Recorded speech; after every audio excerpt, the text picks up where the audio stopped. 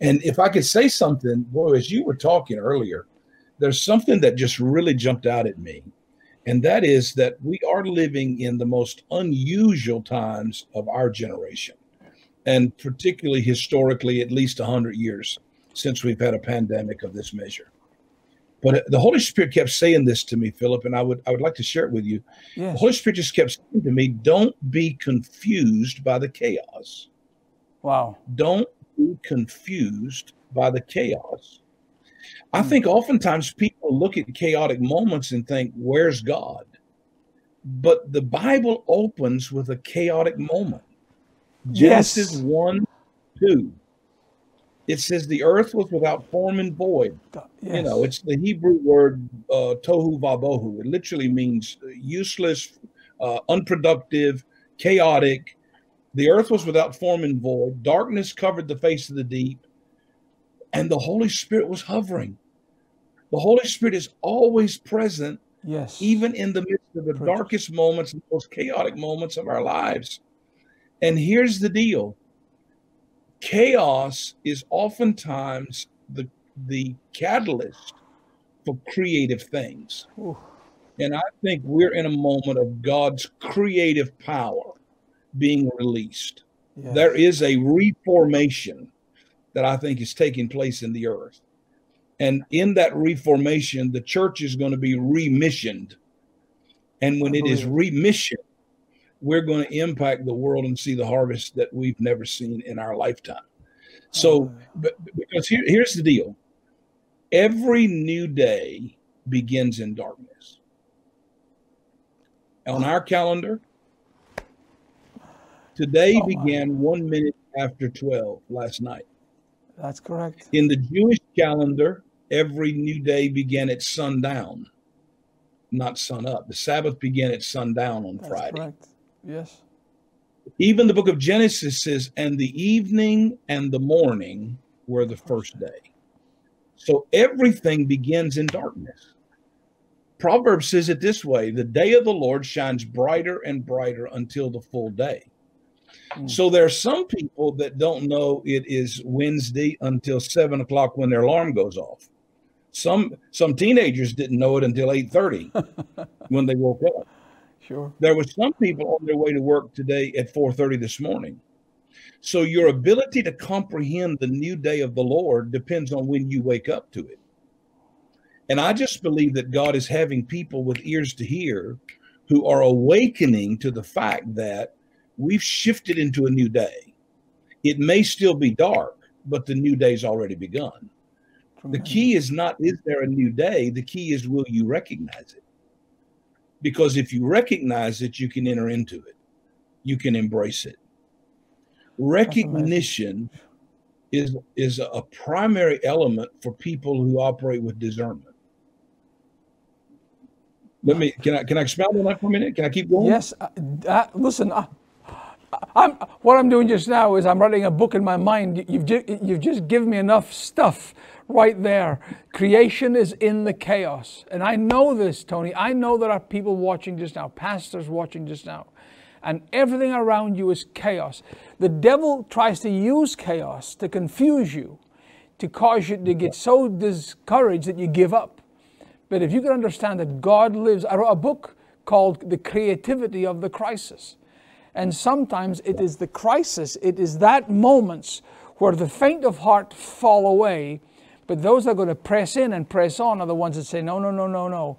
This is not the time to stop. This is the time to go on. Go ahead. Please don't stop.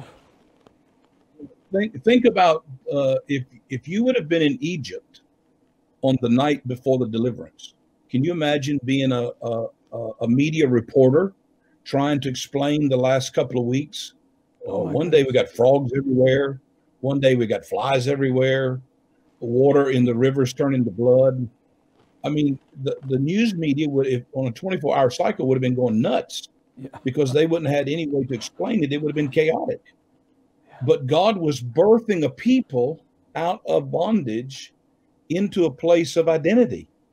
And it was in the midst of chaos that he gave creative power and redemptive power to bring forth the nation of Israel out of Egypt.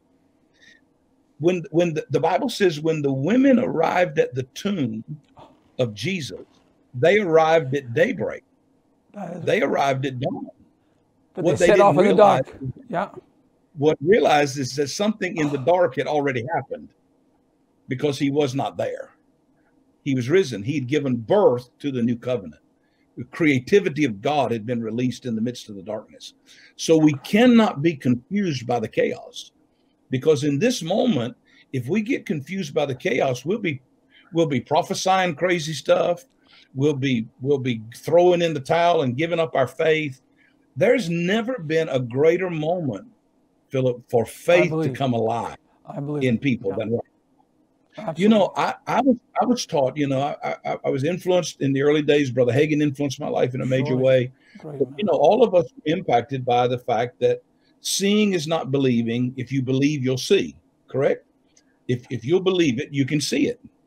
But recently the Lord said to me, he said, how you believe it is how you see it. Oh, it's not just believing is seeing, it's how you believe it. You'll see it. That's why some people today are looking at the world as helpless and hopeless, because they believe somehow that there's a big devil that's overtaken the earth and that God's disappeared. But I'm here to announce to somebody today on Daily Faith Television, the Bible says the earth is the Lord's and the fullness thereof. Yes. Never abandoned it to the enemy in any way, shape, or form. So he is still at work, and he needs some people in the earth who will operate out of faith and begin to believe according to what he said, that they'll put their confidence in his promises. Yeah. Because watch this. Isaiah declares this. Isaiah says this. We quote this passage a lot. Isaiah says, behold, I do a new thing, right? Well, a new thing is not an old thing redressed. A new thing is a new thing. But the next part of that verse says, behold, I do a new thing. It will spring forth. Actually, the Hebrew, in some translations, say it this way: it will sprout.